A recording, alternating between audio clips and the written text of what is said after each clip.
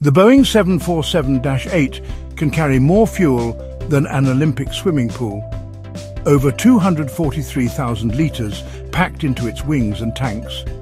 Think about that scale. A pool built for world-class athletes holds about 250,000 litres. The Queen of the Skies carries almost the same volume, not for sport, but just to get from one continent to another. The 747-8's tanks are distributed across the wings, centre fuselage and reserve bays. At full load, that's enough fuel to feed 4 massive GEnx-2B engines for flights lasting over 14 hours, linking cities like Frankfurt to Los Angeles non-stop. On the runway, that much fuel weighs over 190 tons, more than the maximum takeoff weight of some entire regional jets. To move it safely, pumps shuttle fuel between tanks mid-flight, balancing weight as the wings flex across thousands of miles.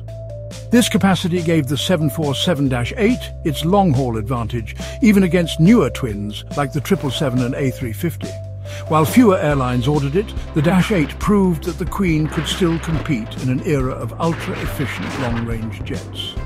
So here's the debate.